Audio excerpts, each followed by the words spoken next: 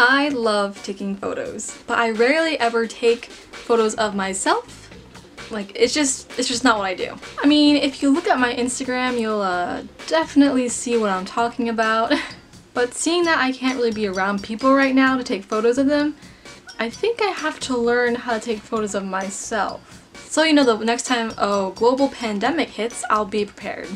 So today I'm going to be doing a bunch of different photo shoots in the comfort of my own home, since I cannot leave my home. I saw 2 other YouTubers that I love do this kind of video, and so I'm going to be recreating one of Jules' photos and one of JENerationDIY's photos. Okay, so I really failed at going into depth about this at any other part of the video, so I'm just gonna put this in now. So JENerationDIY posted a video encouraging others to recreate some of the photos that she took at home, and one of the shoots that she did was this newspaper one, which I will try to recreate later on.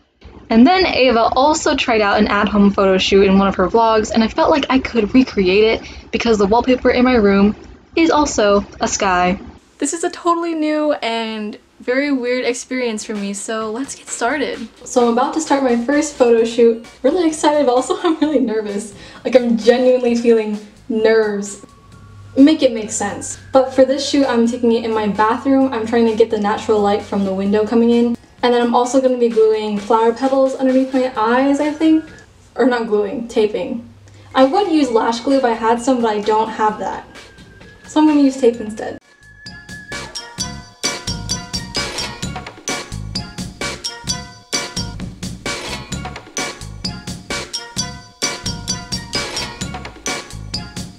Yeah, this is very hard.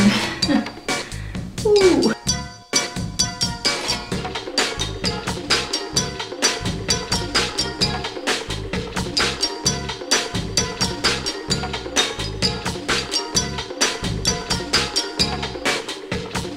Okay, I think I found a place I like. So we're gonna try over here. We're gonna see how that goes.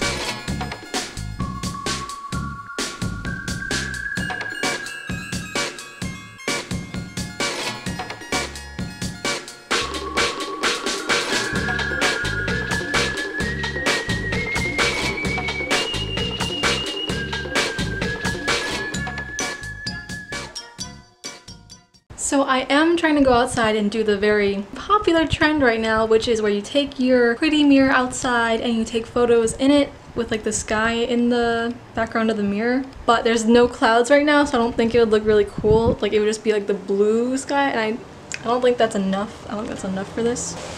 Absolutely no clouds. We're going back inside. As of right now, everything feels like a fail.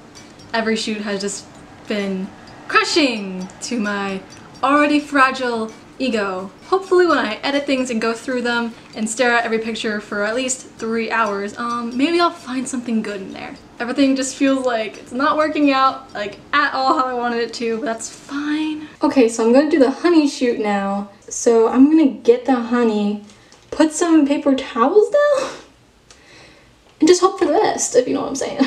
This is gonna be a mess, I understand that. I want it to be really cool. Like, I'm fine with going through the horrible, awkward stickiness and just nastiness of this if the photos turn out good. So I'm really hoping it works out like I want it to. I wish I was photographing someone else and not me, because then I could see what I was doing. And this would be a lot easier, but I can't do that right now. Okay, let's do it.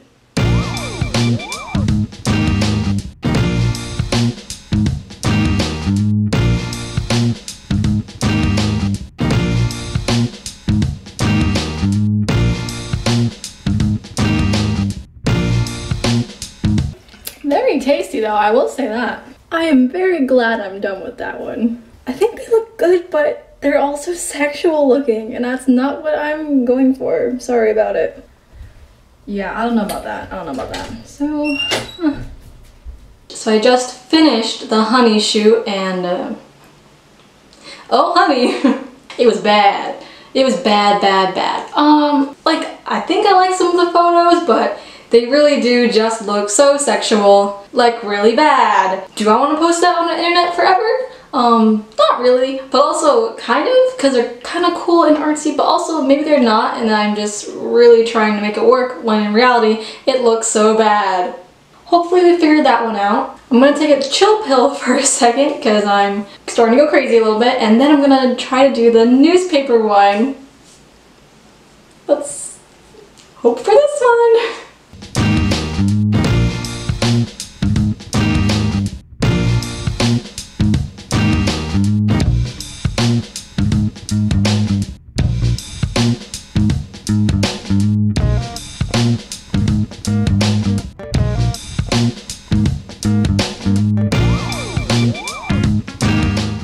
So it's the next day and I'm going to try to take the newspaper photo shoot. I definitely did not end up with enough newspapers to spread them out on the ground and have this really cool like depth effect with it, but I'm just gonna work with what I have and hope for the best. Yo, when I was looking at the newspapers, I noticed some like crazy things and I wanted to talk about them because that's kind of crazy. So first up, I saw this Citrus Hearing Clinic one, and this woman just looked so familiar to me, and I was like, I know this lady, it's like somehow, somewhere. And it turns out that I do know her. I do community theater with her. And then I thought this was funny. This is like the Publix coupon saver thing, but it says, please spoil yourself.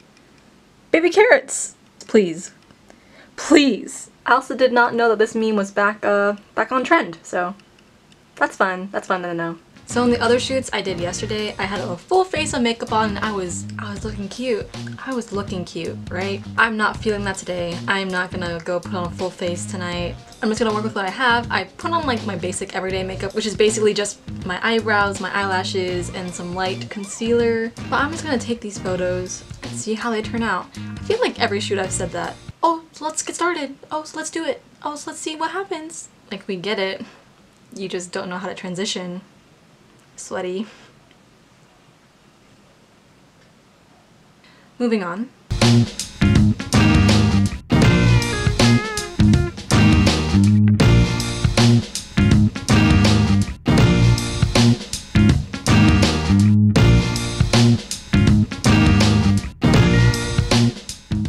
Alright, so now I'm just gonna sit down with you guys and talk about some of the photos I did and my thoughts on them. So the first shoot I did was the flower shoot. I basically just took some petals off of my mom's birthday flowers from like a week ago and taped them to my face with clear plastic tape. So first I'm gonna show you guys the photos I took with my iPhone camera.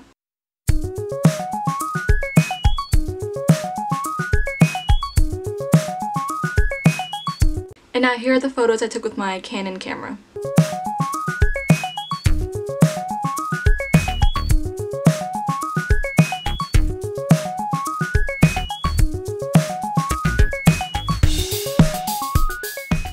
So I went with different vibes for some of them.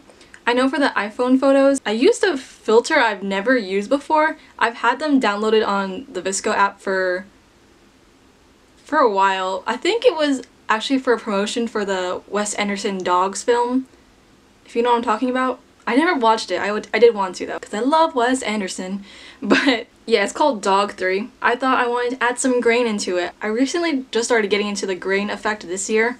I really had like a deep hatred for it before that though, but now I love it. Like, I think it's so fun and it adds a really nice like texture to some photos. So when I take photos of other people and I really go ham on them, like I go into Photoshop, I go into Lightroom and I look at every single minuscule pixel and I go crazy about them. But for these, like all these photos, I didn't retouch any of them, which is really crazy for me to say because I am a huge retouch person. I really like to get down to the nitty-gritty. I will go into every pore and make sure that there's no blemishes there. My makeup covered up most of everything, and also the stuff that I used to be really like insecure about, or I was like, no one can see this online. I'm just like, that's stupid, or it's kind of cool. Like, over the course of these photo shoots, I realized I had freckles and I didn't know that. Like, that just shows how much I like don't look at myself.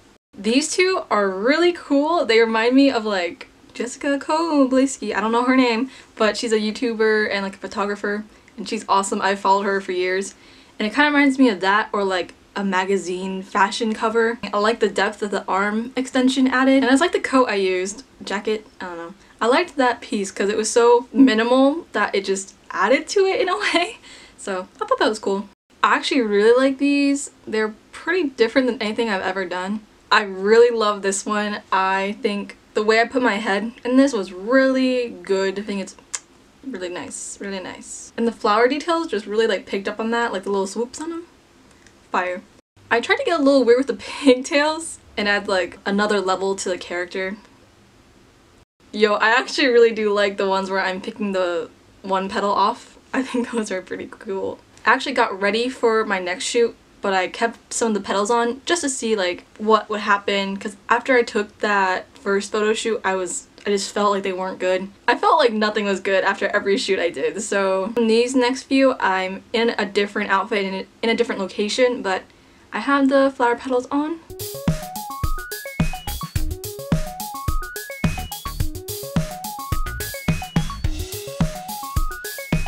I think they're okay. I don't love them. They're alright. They're alright. And yeah, the sky backdrop one is the one I tried to recreate from Jules' video of this. And what I had was just to recreate it very simply, and then I took a sharp turn away from that and did something completely different. So I got maybe 2 photos that were just me posing in front of the camera in front of the backdrop. And then I did some like band photos. Okay, that doesn't make sense. But I feel like these would be like a cover for a band. It kind of gives me like Clairo vibes, if you know what I'm saying. These are big Clairo vibes photos. I like the ones where I'm like moving my hair and there's movement. I think it looks really cool, and that the camera captured it really well. I felt like Clairo in that, so that was very nice. And then I brought out my mirror to again recreate Ava's photos, but it just didn't work out. Like I couldn't hold it underneath me and get any good shots, so I ended up holding it to my sides and I got some pretty creepy photos.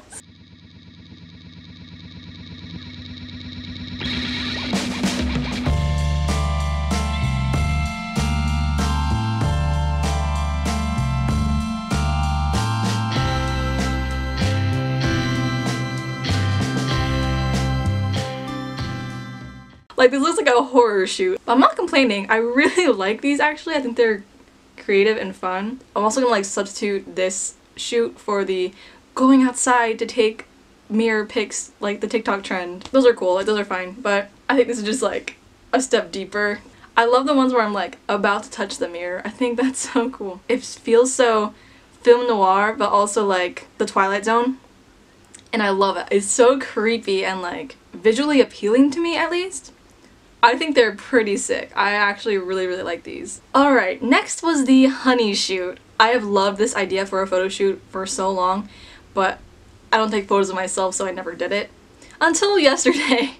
No, until 2 days ago. I hated taking them in the moment. Like it sucked ass, and it just felt super like sexual, and it wasn't meant to be that way. And after I finished shooting it and I just looked at the files on my camera, I was like,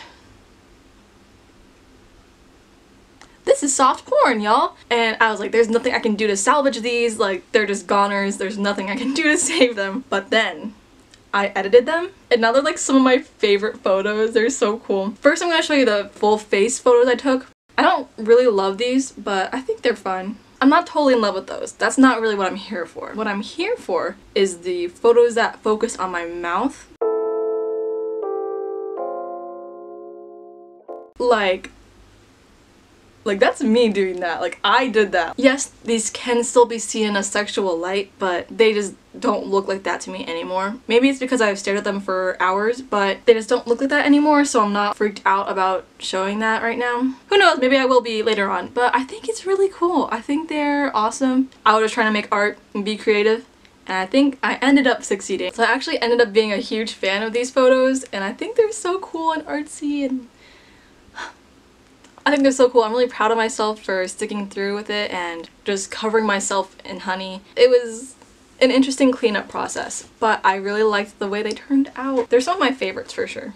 And then I also went outside for a quick minute in my sky background outfit, and I just put one of my favorite bucket hats on. It's my only bucket hat, but I love it. It's my favorite. And I just went outside and took photos on my iPhone camera.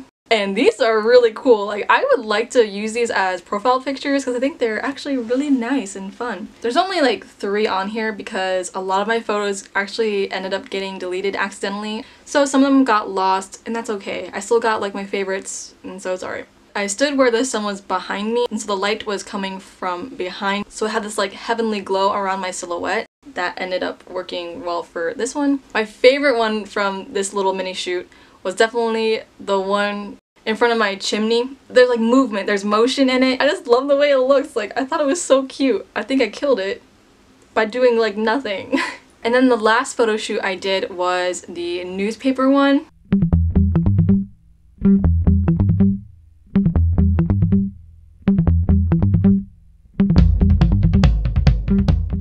I took all these photos on my Canon camera, and I just love the color I used. The filter I used was HB1 for all of them. I used like a heavy Visionette, that one. But I did some like interesting poses with it. It's almost like that one TikTok photography trend that was like, take your mug shots.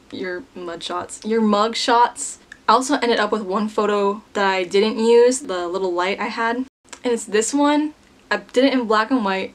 And I don't know why I love it so much, but I really do. It's just one of my favorites. I love the hand thing I'm doing. This is a pretty popular pose I've seen from like this year, maybe last year. It's like, put your hands on your head like you have a headache. You know, it just looks so symmetrical with my hands. I can't believe I did that. And it shows my little freckles. I think that's so cute. Like, I didn't know I had freckles until this. Like, it's a little bit more grungy. I don't mean like grunge, like punk rock grunge. I mean just like grungy, you know what I'm saying? Before I put the petals on my face, I took a few photos on my iPhone of just me in my little like jacket. And I think they look so cool, like almost vintagey. I have a real appreciation for like the early Hollywood stars, that high exposure black and white glamour shots, and they look so gorgeous. I'm a big fan of that. If future Brenda can find some photos of what I'm talking about to compare these photos, I would appreciate that. I think they look really pretty. And that's a lot for me to say, considering where I've come from with tolerating myself. And that's all the photos I took. I'll be posting them on my Instagram at Becoming September, and I've already posted all of the photos onto my VSco if you want to follow that. It's funny to me because after seeing the photos I ended up with, the two specific ones I tried to recreate, which were Ava's sky background with the mirror and JENerationDIY's newspaper one, was that those ended up the most different from what I thought I was gonna have. I expected myself to just recreate them, like very spot on, but they ended up veering so different from what they did. So very different takes on that, but they're very much inspired by Ava and JENerationDIY. So you should go check out their videos. I worked really hard on this, and it was a big challenge for me because I don't like taking photos of myself. Well, at least maybe I didn't.